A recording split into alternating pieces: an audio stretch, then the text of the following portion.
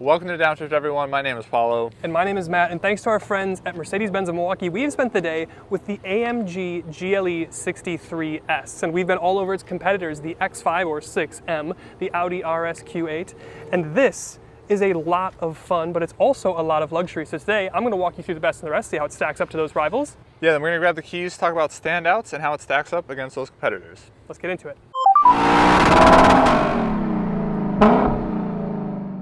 Now really the only thing that I can put on the con side objectively, and it's the same for every Mercedes and AMG video that we do, is just it's relatively more expensive than its closest rivals. The GLE63 here starts at $130,000, where BMW's equivalent X5M starts at $125K, so a $5,000 delta. And Audi's RSQ8, interestingly, that's usually significantly cheaper than the BMW. That's also just $5,000 cheaper at $125K as well. And then when you think about it, if you want to go up the ladder even further to a Porsche Cayenne Turbo, that's going to be more expensive than you get in this AMG by a significant amount, and this is going to have a lot more personality, at least in my opinion, than the M or the RS from Audi. So I think I'd spend the extra $5 grand for the AMG. And then switching gears and talking about the best things about this AMG, my favorite thing about every AMG is this.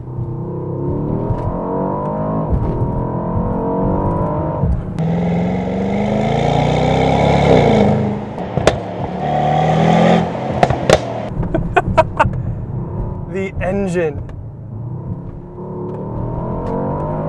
It has so much character, so much personality, so much sound. Here, it's a 4-liter twin turbocharged hot V V8 with a mild hybrid system. 603 horsepower, 627 pound-feet of torque. That mild hybrid system is adding 21 horsepower. That's pretty good. It's about 17 mpg. Doesn't sound amazing on paper, but in context, my 5th gen 4Runner was getting 17 mpg, and that thing was like not anywhere as dynamic or sharp as this. So everything in relative terms. 17 mpg is actually pretty good. It's very similar to what you're going to get in the others as well. 0 to 60 in about 3.5-ish, but it's just so loud. It feels like it has so much more character, more so than the BMW, definitely more than the Audi. This mill has the most personality, for sure, of all the Germans. Another Mercedes staple in these videos has to do with the interior. Not just the luxuries that you get, but also the design and the overall experience that you have in the cabin. But starting with some of the luxuries and features, of course you have heated and cooled seats available to you, you even have massage seats available to you, and the auto-adjusting seat controls. You have a heated steering wheel, of course, memory seats, but what I love here with this Twilight Blue is the Bahia brown and black two-tone interior. You've got Alcantara, the leather perforation is excellent, and the beautiful design extends to the overall cabin and the dash, etc. It's beautiful, clean, classic. You've got the new steering wheel for this year. There's wood here on the dash, the open pore, which I really love, but you can get carbon fiber, whatever you want. You get heated and cooled cup holders, the true hallmark of a luxury car. And the Burmester speaker covers don't just look great, but of course they sound the business as well. And the ambient light, as we know from Mercedes, is the best in the business. And one place that people kind of ding Mercedes, at least in the more modern era, is the build quality. But here, I mean, that's not going anywhere. This is slapped together impeccably well, as you would expect from the 3-pointed star. Then I'll flip it back into comfort mode, and we'll just talk about the driving experience, because at the end of the day, you're not going to be driving in track pace all the time. It's still a Mercedes, so you get 4MATIC Plus. It never sends more than 50% of the power to the front, so it's a truly rear bias system. You have an LSD back there. It handles beautifully. You've got the 9-speed multi-clutch transmission from AMG, loads of drama, snap on shift. It's about 5,500 pounds, this thing, so you get 285s in the front, 315s in the back. That's a lot of rubber. But you get air suspension, and that's not only just good for composing the body and chassis when you're driving hard, but it also will raise and lower up to 2.2 inches, and that's why you have an off-road screen, which is a little funny, but hey, at least you have it, and it kind of splits that personality a little bit. And when it comes to the ride, I was expecting to tell you that it's harsh, but the truth is, it's not really. It rides better than the GLE53 that we had before. The only thing that kind of comes through that's a little harsh is some of the tire noise from the Michelins, but you got a lot of performance rubber on here, so that does have a little bit of a trade-off. And if you don't want to hear that, you just downshift a couple, get on throttle, and then you hear V8. So it's all good. But it's just emotional to drive hard. I don't usually rev out cars or drive them super hard like a baboon past getting my initial impressions, but this one, there's something about an AMG V8 that reverts me to a primal state. and it's just fun.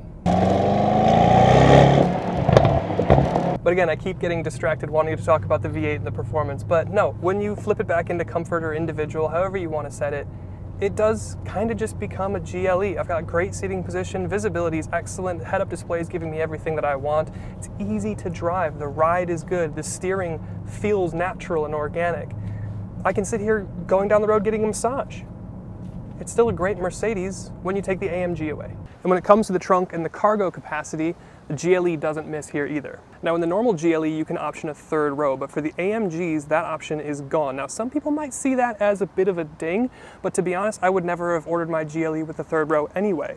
I would just go up to the GLS if I wanted that. So what you get here is maximum trunk space, which is a lot more usable. 34 cubic feet of space, you've got lights, hangers, netted bins. The only bummer with the trunk is you can't fold the seats from the trunk. You have to go up to the cabin to do that. But with the seats down, you're looking at 75 cubic feet of space. So it's a great practical space, and not only that, it gets even better because you've got this little toggle here on the side of the trunk to control your air suspension to lower or raise the car to make it easier to get things in and out of the trunk. And we're not going far for this next point. We're going to talk about towing, and the max towing capacity on the GLE is 7,700 pounds, which is just insane. No one's going to do that in their 600 horsepower mega SUV, but it's nice to know that there's some muscle underneath the chassis here. And it's 2024, so how could we not talk about technology? Starting up front, what I'm looking at right now, massive full color head-up display, loads of different customizability depending on what I want to see. Down below, you've got a nice digital instrument cluster. Again, endless seeming customizability, almost to an insane degree. Center screen, same size, loads of customizability. The software looks great, the graphics look good. It's really pretty nice. But the big thing is, now you can get wireless Apple CarPlay here on your GLE. Thank you.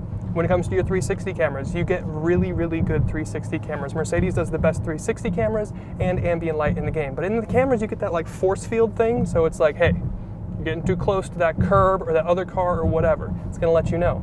You get different themes. The Distronic, the driving assist stuff, amazing. From a technology standpoint, this is what Mercedes focuses on, it seems. So if they're gonna focus on good technology and loud V8s, I'm here for it every day. And when it comes to styling, I do think that this segment overall kind of has it nailed. All the rivals look pretty good, but it's no exception here in the GLE, especially with all the AMG accoutrement that you get. There's slight revisions to the headlights, but of course you get the strong-looking Panamericana grille, you get the Falterbach AMG logo on the hood donning it, and you've got the aggressive Power Dome hood creases. It's wrapped in twilight blue metallic, which is a fantastic color. And you've got the AMG wheels, which are so typical. You can get carbon ceramic with some gold brake calipers, but here we've got the red to signify that conventional sporty attitude. And the profile is pretty similar, that is to say, pretty handsome. And around back, the taillights have also been a little bit updated for this year, and you get the classic AMG quad rhombus tips. I really do have a hard time picking my favorite between the RSQ8, the X5M, and this GLE63, so leave it down in the comments which one you like the best. And we've saved one of the best things for last, and that's the rear seats, because they are enormous and luxurious back here. In terms of knee room, headroom, I mean size-wise, this is huge. It's the biggest in the class, bigger than the X5, bigger than the Q8. You get window shade options here. You've got vents, chargers, pockets, etc., cup holders. You've got heated back seats, or you can get them. You've got a massive panoramic roof, dual pane, and overall, I mean, I'm 6'1", and I can pretty comfortably cross my legs back here, and this is just proper comfortable. All of the suede, the Alcantara, the Bahia brown two-tone, the open pore, the Burmester, everything that makes the interior special up front continues in the back here, and I just love it. There's just a couple odds and ends before we go with Paulo and go for a drive. In here, you can get the fragrance ionizer, which takes a fragrance and diffuses it throughout the cabin with the air vents.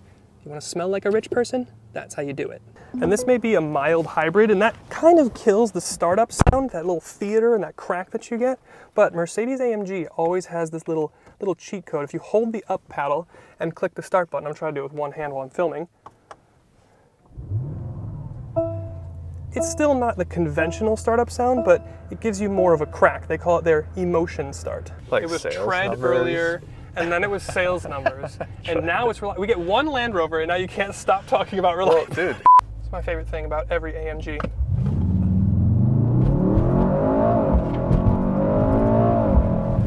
It is very quick. It's so loud. Oh, and then just the pops. Yeah, you get some nice pops in the back. Oh, what an experience. This is everything that I love about a car. It's just, it's loud, it's fast enough, but then I also don't have to be beat up while I'm driving. Right, yeah, you can dial it back. It's got the air suspension and it feels very comfortable. Can we also talk about the theater and drama that is the steering wheel? Look at these little, I mean, there's a lot going on. There's a lot going on, and I don't love the slidey buttons for like selecting things in the infotainment, but the actual like drive selector with the spin, and then you can control your exhaust. It's just cool. It's well done. Any standouts for you? I know you didn't really have a lot of time to drive it, but no, I think the theatrics that you get behind the wheel. Honestly, I think what impressed me the most though is how it rides with the air suspension. I think it's really fantastic. You have the speed, but the comfort with this. Yes. This is, you know, we've spent a bunch of time earlier this year in the X6M competition, and that was noticeably stiffer. You know, it's brutally and violently fast, but it's not like this is slow. But this becomes just a GLE in a way that doesn't just become an X5. Right. You know what I mean? Yeah. So I think that brings up the main topic of there's three major players in this sphere. We've talked about them all video. GLE63, X5, 6M, you know, coupe, whatever, and then the RSQ8. Yeah. And I think a lot like the TLX video, they represent areas within the spectrum. Yeah. The X5M, hardcore, performance, unforgiving. Yeah, it's like the most pure, I feel like, driving experience you're going to get out of the three, you know, mainly for the people that want that spirited driving. Yes, if you want, which is just inherently a strange thing, if you want the most hardcore performance, big family SUV, yes. BMW's got your back. That's basically only that. Yes, and then you get to this, which is kind of that Goldilocks zone that we talked about, where this is really, really fast, loud, fun, handles beautifully, bundles of character. You can dial it back and it's more refined and more comfortable. It's easy. It just becomes a Benz after a little bit, if you want it to. And then the Audi is probably more comfortable than this, but it doesn't give me the character and personality that I get from the engine and the exhaust and the 9-speed here. Yeah, and I mean, that's also the slowest out of the group. Yeah. But it's going to be comfy. Yeah, and it looks pretty good too, I think. Yes. I think they all look good in like their own right. So I've gone down this path ever since I started doing these videos of what do I like? Learn thyself, know thyself. What am I into? And it's this. Every single time it's an AMG, as long as it's got a V8. Because it's just the snap that you get from the 9-speed, the multi-clutch, the exhaust sound that you get from the V8. It's everything that I want. And the fact that I can then just chill out. It can be quiet, doesn't have to bark at me, it can ride smooth. I'm having this of the three. What about you? I'm glad that you picked this, because I actually, before this video, we started filming, I took a guess at what Matt would guess, and I got his right. And I guess, why didn't you take actually a guess of what I would get? You would get the M. Yes, I would. You would get the M for sure. Yes, because I don't get too hung up on the ride, like the you don't get too hung up with being comfortable. I mean, in a sense. I mean, in a sense, yeah. I mean, my Genesis is lowered now, and it's on stiffer It still rides springs. better than my car, too. I know, which is crazy, actually. But yeah, I like the pure performance that you get from the M. I think it's just a touch better than this. And to me, like, that offsets the comfort that you would get with this. And also, I just think from a reliability standpoint, BMW edges Benz out as well, based on the things that I follow and research.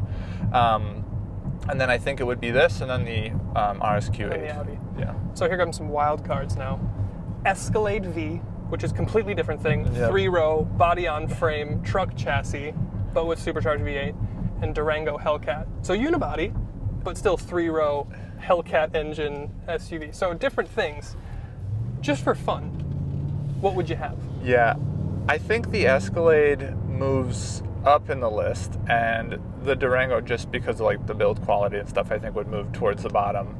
I think I'd probably still either get the M. The Escalade, I think, is going to be in second, just because it's so outrageous. It is so outrageous, and I feel like there hasn't been a car that I've been in that I've like smiled or laughed or giggled as much as I have in the Escalade. Like, it was just so outrageous. It's so intoxicating, the experience of just being on power. Yeah. And then the crack that you get on shit. Again, that and this AMG are exactly what I'm looking for in a car.